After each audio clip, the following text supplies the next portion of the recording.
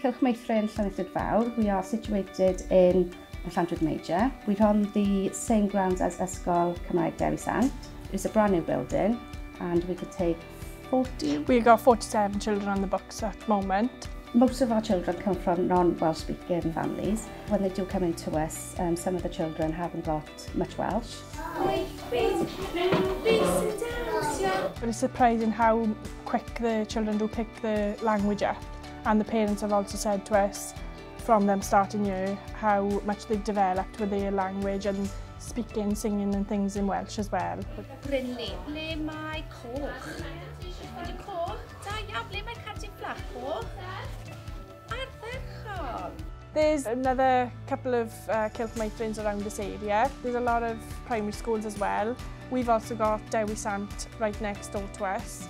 The children finish their journey in Ysgol Morgannwg. The Welsh secondary school for the Vale of Morgan is Ysgol Gymraeg Morgannwg. The school is now an all-age school, so 3 to 19, which is different from when I started. So lucky to have such a good education through the medium of Welsh where I live.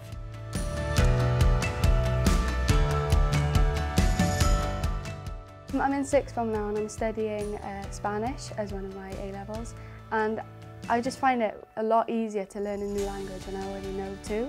Well, I live in Penarth and the school's in Barry, so I obviously have to go by bus every morning. I enjoy the bus journeys, I can socialise with my friends, I can meet new people. It's easy, it's really easy.